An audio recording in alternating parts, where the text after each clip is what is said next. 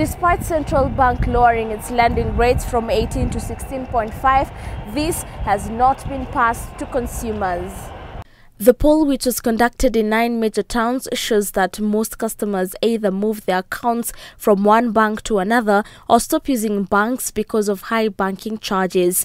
39% of respondents say long queues, slow delivery of service and imposition of hidden charges on customers are the most annoying factors that could drive customers away.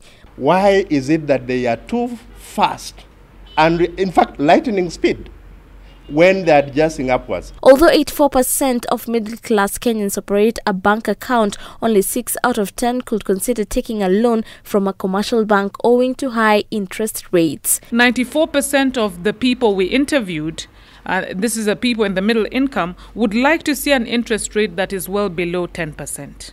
Consumer Federation of Kenya, which commissioned the research, termed the high interest rates exploitive.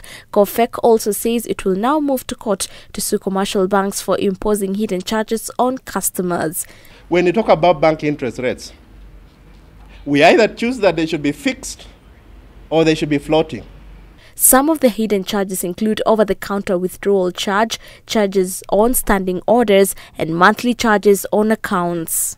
Majority of Kenyans feel that commercial banks do not put them into consideration when increasing lending rates. Margaret Kenywa for News at 8.